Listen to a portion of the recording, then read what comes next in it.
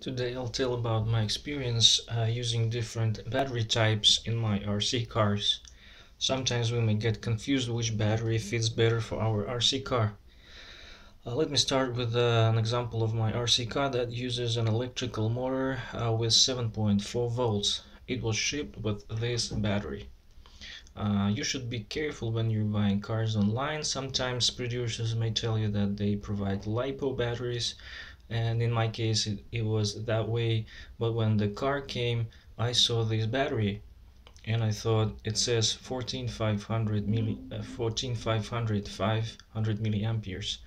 So this battery is not a LiPo battery, it's a regular lithium-ion 14500 battery, and it has only 500 milliamperes, which runs the car only for 15 minutes. Of course, that's not enough, so you need to invest more if you want to enjoy your car for a longer time.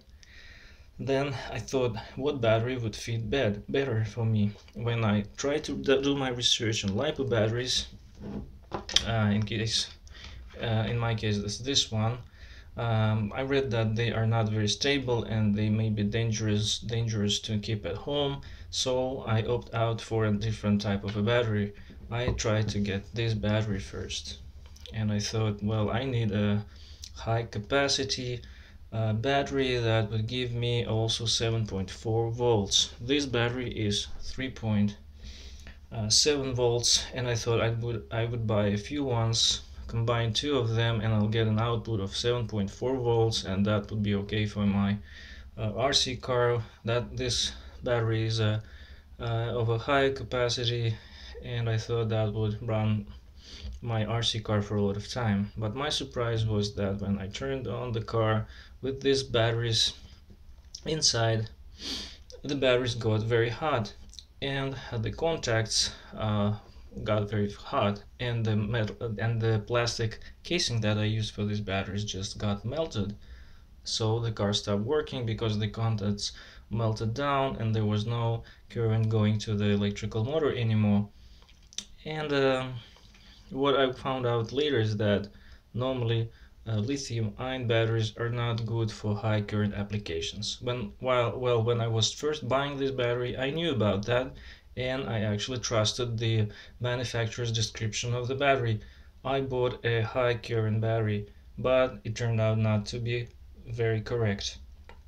So in general, my conclusion about this battery is that they are not good for bigger electrical motors which need to draw high current and be supplied with 7.4 volts.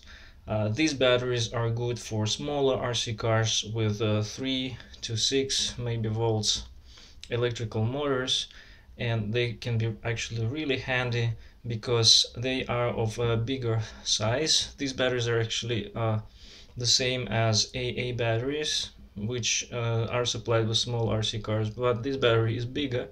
So instead of two AA batteries or three AA batteries, you can use one 18650 battery, lithium-ion battery. So this battery is big one, and it's called 18650 lithium-ion battery.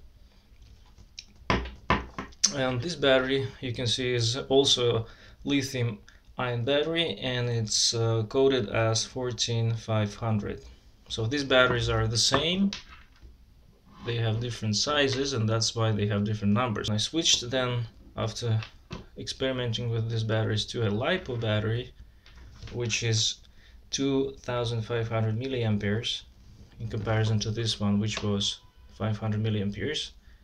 This battery allowed me to run my RC car for an hour, enjoy it for an hour.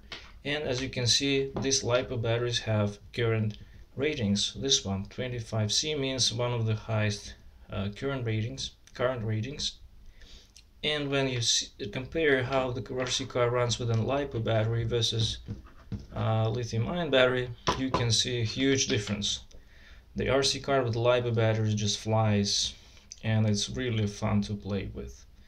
The only drawback for this battery is that you need to be careful with these batteries when you maintain them. You can't discharge them fully.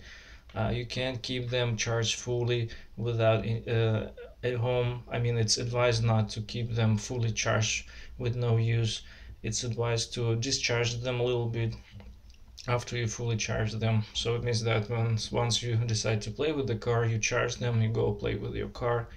If you charge them and you don't play with the car, it becomes a bit dangerous to keep them at home because they can be flammable. So what is advised is to buy also inflammable containers for these batteries.